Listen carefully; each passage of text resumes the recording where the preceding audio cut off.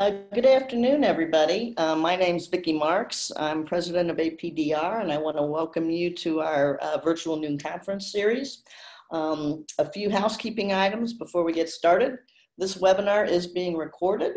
In addition to questions that are submitted, if there's time after the end of the talks to answer questions live, we will do that. And if not, the questions will be sent to the speakers and answers delivered to you electronically. If you do have questions, use the question and answer tool. And I think it's time to rock and roll. Next slide.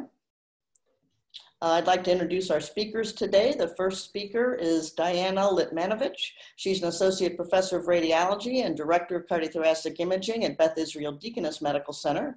And our second speaker is Prachi Agarwal, a professor of radiology and director of cardiothoracic imaging at the University of Michigan. I want to thank them both for their dedication to graduate medical education and to this specific program during a very difficult time for all of us. So now I'm going to hand this over to Dr. Litmanovich, who can share her slides. Thank you very much. Good afternoon. Thank you very much for being invited into such an important initiative. It's my pleasure to be here today and to talk about the cardiovascular imaging considerations in pregnancy. I would like to start talking about the cardiovascular imaging in pregnancy.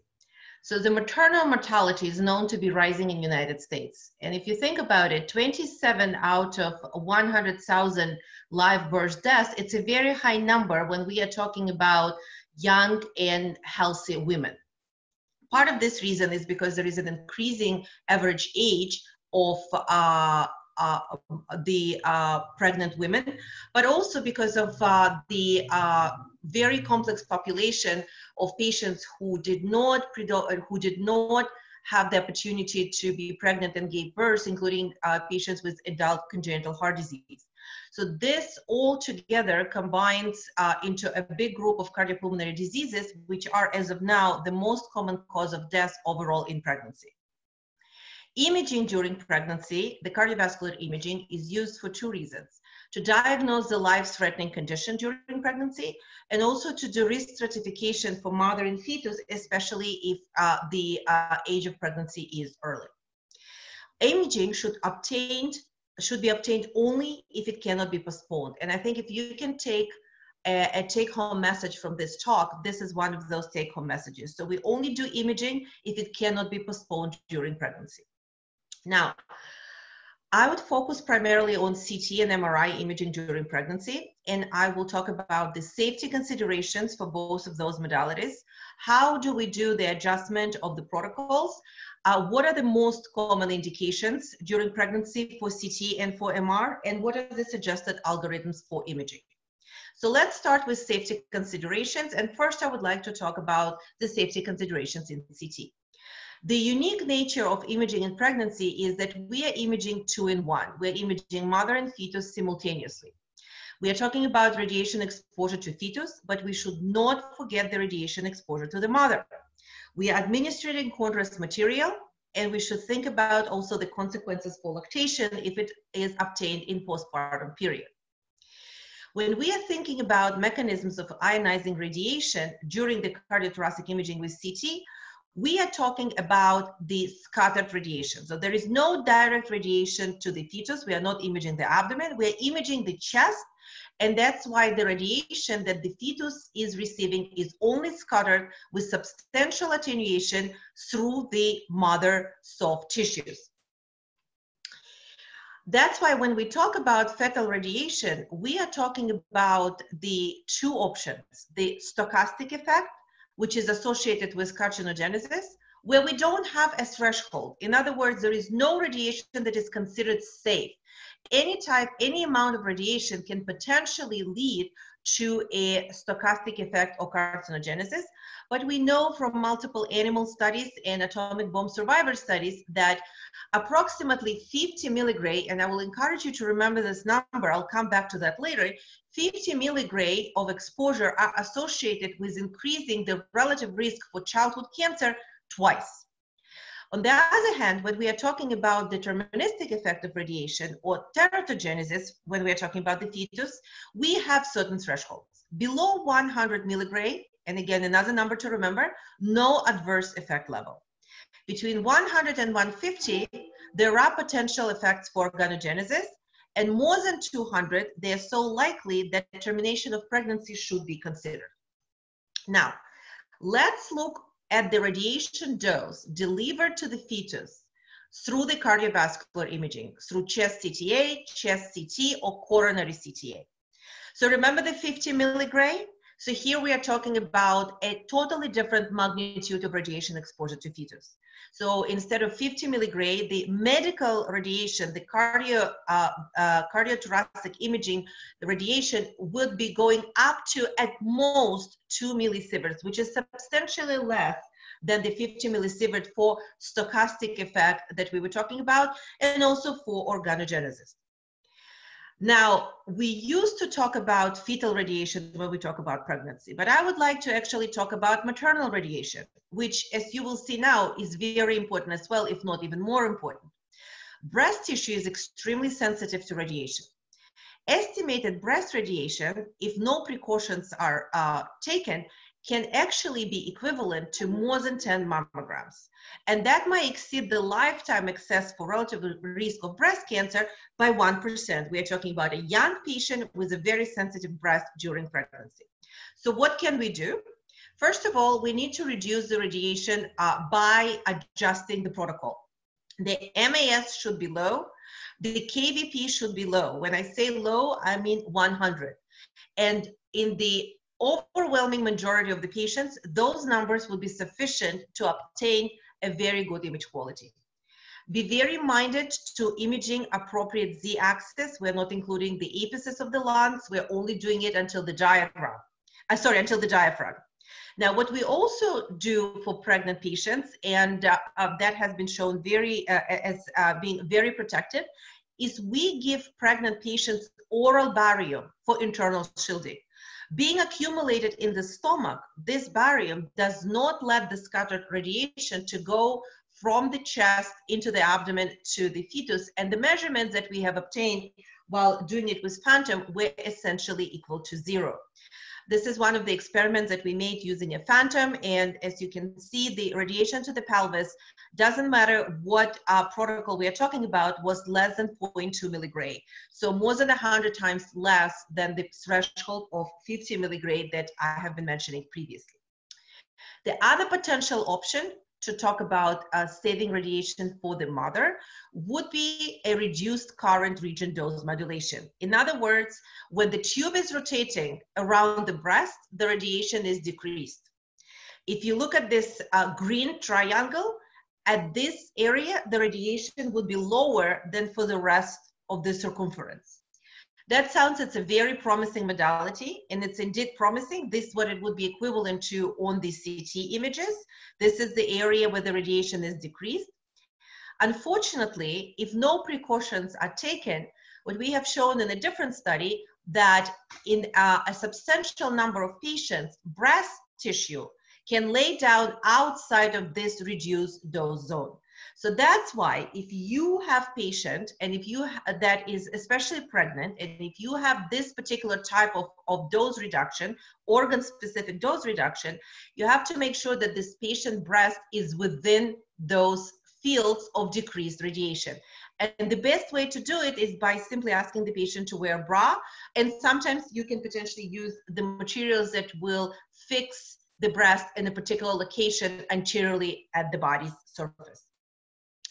Let's talk about iodine contrast. It crosses the placenta, it's excreted by fetal kidneys.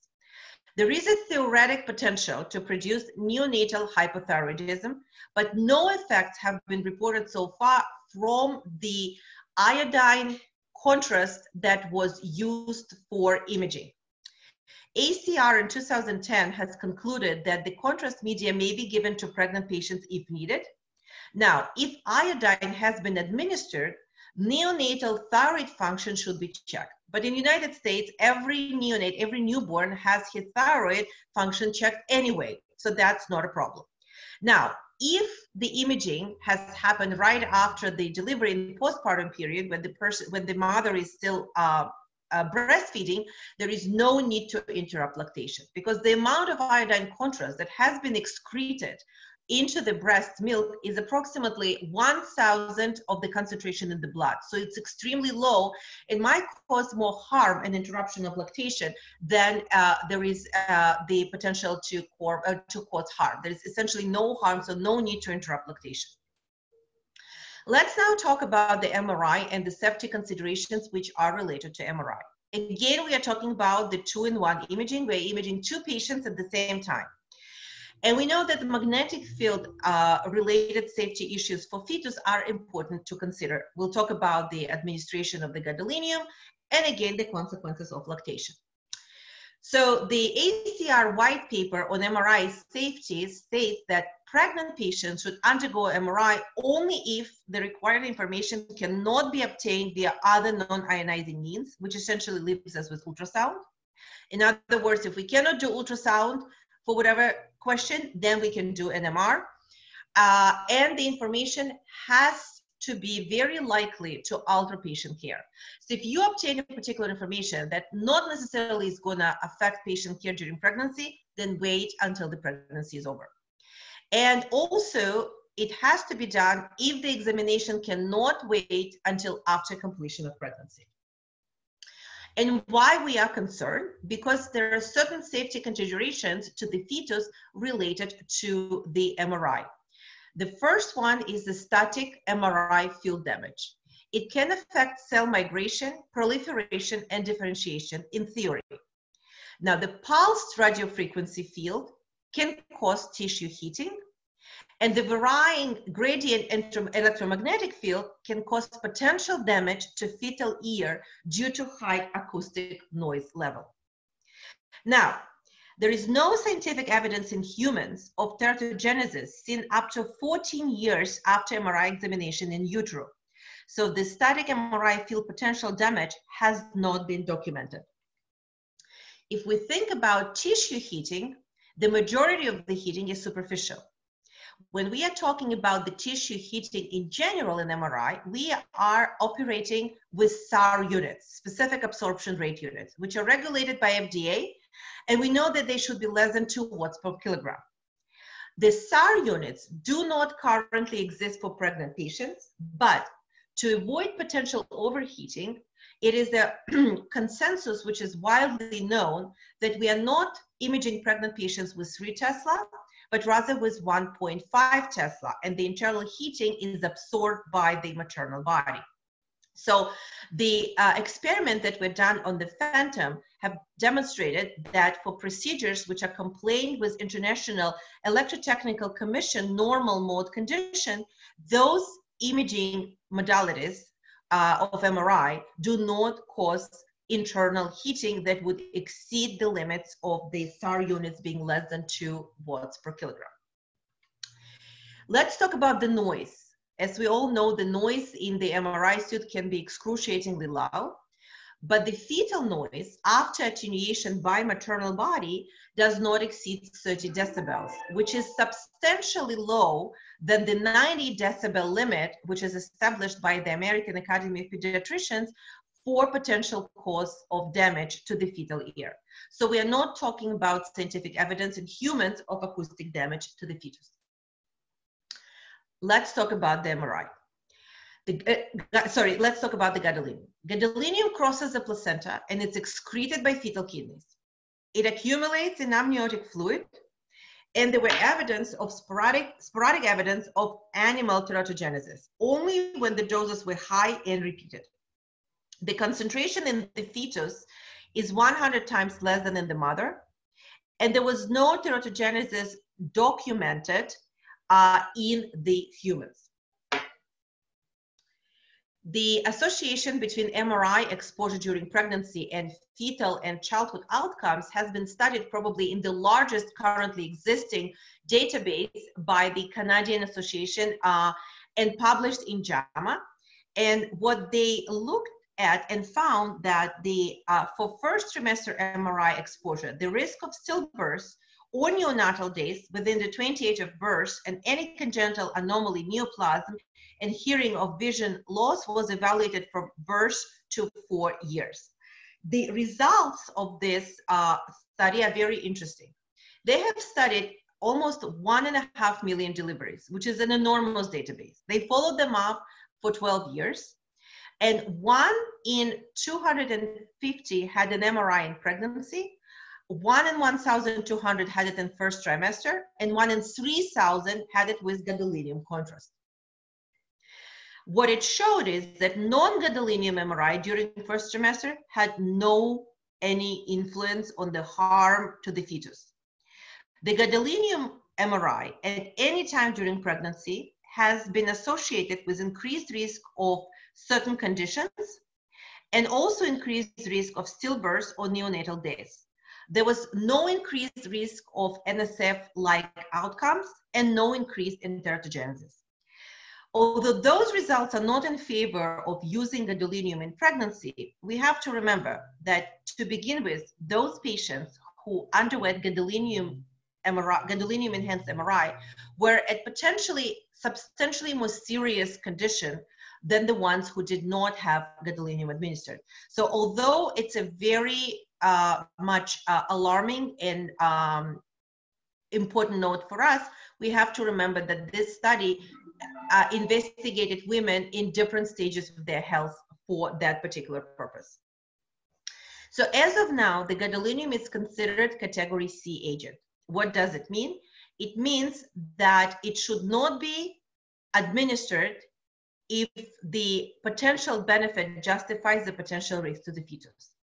And what is important for you as trainees, as residents, is to remember that there has to be a clinical discussion that has to be documented. An informed consent, and I'll come back to that later, informed consent should be obtained.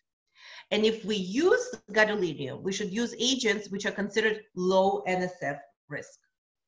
Now, if gadolinium has been administered to the fetus, there is no need to do neonatal tests, and there is no need to interrupt lactation for reasons similar to no need to interrupt lactation after administration of iodine contrast.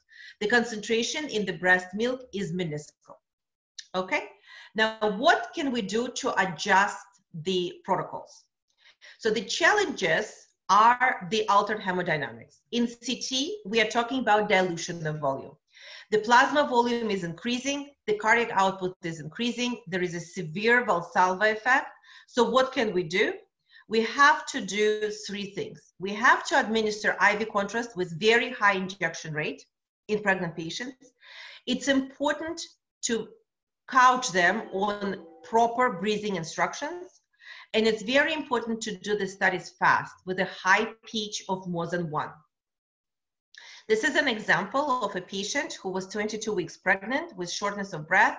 The suspicion was pulmonary embolism, and indeed, she has a pulmonary embolism, and she also has a pulmonary infarct. If you look at her CT, you can see that with administration of IV contrast and proper breathing instructions, we have managed to have a very good quality study, and it also was done according to all those safety radiation parameters that we have discussed earlier.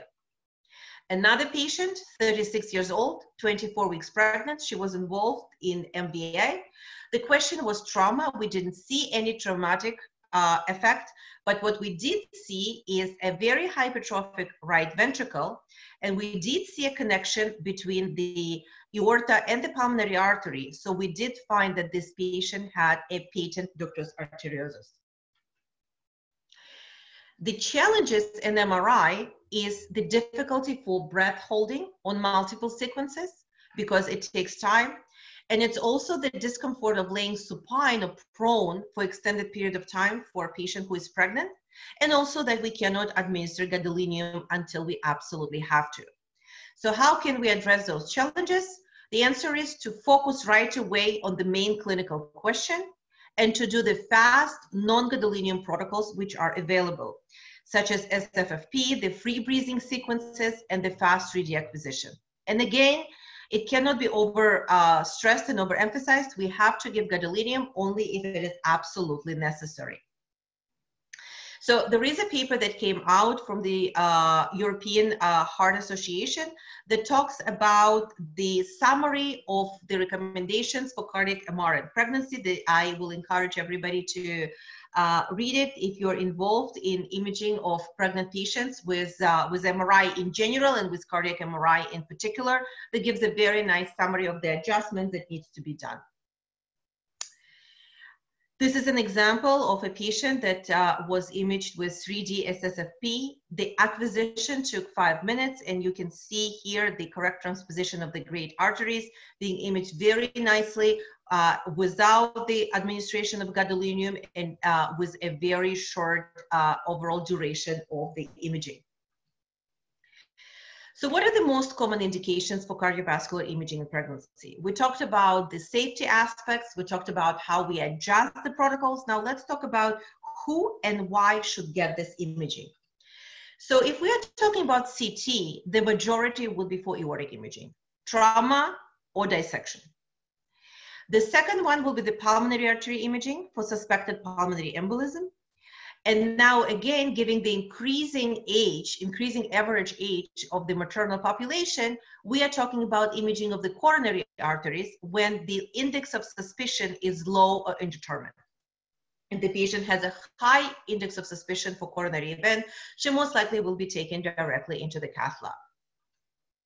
This is an example of a patient who was 26 years old. She was 34 weeks pregnant, and she came with a chest pain. Her index of suspicion for coronary artery disease was low. Nevertheless, she underwent a CT, and CT has demonstrated spontaneous coronary artery dissection with creation of the pseudoaneurysm. You can see the pseudoaneurysm on CT. The patient was taken to cath, and you can also see the pseudoaneurysm on cath. In between, there was an echocardiography done, and you can see the flow within the pseudoaneurysm. So this is an example of a very specific, rare in general, but more common in pregnancy complications such as spontaneous coronary artery dissection. This patient has a similar pathology, also 38-year-old, 1 week postpartum, came with a chest pain. The index of suspicion for coronary artery disease was intermediate. And what we see here is a coronary artery dissection, and we also see the hypoperfusion of the myocardium because of the dissection being present, compromising the perfusion to the entire anterior wall of the left ventricle. For the MRI, the indications for the study during pregnancy are aortic pathology, maternal congenital cardiovascular abnormalities, or myocardial malfunction. The study published by Harry and colleagues has demonstrated that the cardiac MR during pregnancy can substantially alter the course of the treatment and intervention compared to echo. And this is the first study of its kind actually showing the qualitative intervention that the cardiac MRI can do in pregnancy, really affecting the course and the outcome of pregnancy. This is a patient with aortic dissection. The study was done using steady-state free precession. This is a rare complication, but when it happens, it can cause 10% of maternal deaths during pregnancy. There are certain parameters that increase the risk of dissection, such as a known bicuspid aortic valve, coarctation, or collagen vascular disease. If it happens, it's more frequent in third trimester or peripartum, and the cardiac MR is ideal for diagnosis and for assessment of the extent of the aortic dissection. This is a patient that has presented with subacute intramural hematoma during the third trimester. You can appreciate the extent. And the hematoma has resolved as the imaging postpartum has demonstrated. This patient not only had the intramural hematoma, but also had a type B dissection that can easily be seen on the imaging and was unchanged on postpartum imaging as well. What is also important is to assess the dimensions of the aorta and the risk of dissection in patients with aortic dilatation or aneurysm. The non-contrast MRA gives us an opportunity to do the measurements precisely. And we know that the patients with bicuspid aortic valve are at much higher risk if their diameter of the aorta is 5 centimeters or more. And if the patient has connective tissue disorders such as Marfan, this risk is very high, above 45 millimeters. And if we see those findings in the first trimester of pregnancy, termination of pregnancy might be even considered. So in patients with congenital heart disease, the key information that needs to be taken by cardiac MR is the function of the systemic ventricle, severity of pulmonary hypertension if present, and also the status of conduits and baffles and anastomosis. We also can look into the function of the pulmonary and aortic valve and looking for mainly presence of obstructing lesions that would cause a substantial gradient of more than 30 millimeters. This is an example of a patient that had a coarctation and had a stent and presented with hypertension. We see the first image demonstrates the non-gadolinium MRA, and the second one is T1 weighted FSE. And what we see that when we assess the flow and compare the proximal and distal flow with velocity encoded cine MRI, there is no collateral flow, which means that this the conduit is patent. So we were able to do it without administration of gadolinium. Suggested algorithms for cardiovascular imaging in pregnancy are very important, especially again when you are a trainee, when you are seeing this patient, especially after hours, when you're on call, and when you need to have an algorithm to follow to know how you proceed with imaging of pregnant patients. So this is a suggested CT algorithm in pregnancy. And the main important thing here are the two ones which I have circled in red. The discussion has to happen between the radiologist, attending or trainee, and the clinician. And the first question that we ask is, can this study be postponed? If the decision is to proceed with the study and not to postpone it, then we have to obtain informed consent from the patient after a thorough discussion with the patient and addressing all the questions that this patient might have. Particularly talking about the radiation dose to the fetus, the radiation dose to the mother, and also all the precautions that are going to be taken when the patient is being scanned for optimizing the radiation dose.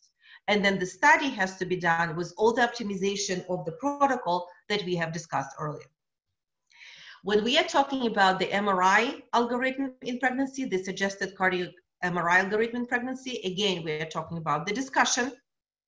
The question is if the study can be postponed, and we have to talk about the with patient and obtain an informed consent.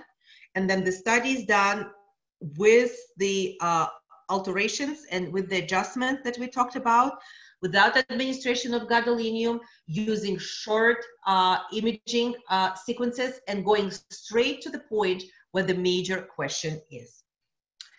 Consent is essential. We consent for all but ultrasound studies, and we find that extremely important and also very reassuring for the patient. And the patient arrives to the scanning much more relaxed, and the quality of the scans has increased since we have introduced the informed consent. Every radiology and cardiology facility should have the process for evaluating pregnant women according to an algorithm. And again, the discussion with the patient about the risks and benefits is absolutely essential and has to be documented in the radiology report. In summary, the CT and MRI are very useful modalities, and they are justified in specific clinical scenarios for cardiothoracic imaging. The adjustments of the protocols is essential. The non-contrast MRI technique should be used in the majority of the cases unless absolutely necessary to use gadolinium. There were no adverse mother-fetal effects documented as of now, and we should be aware not only of fetal radiation, but also of maternal, specifically breast radiation. And I cannot overemphasize the importance of informed consent. It is mandatory in the imaging of patients who are pregnant. And with that, I would like to thank you again for inviting me to speak at this important venue. And I would like to answer any questions if they are there. Thank you very much. Thank you, Dr. Litmanovich. That was a great presentation. I learned a lot.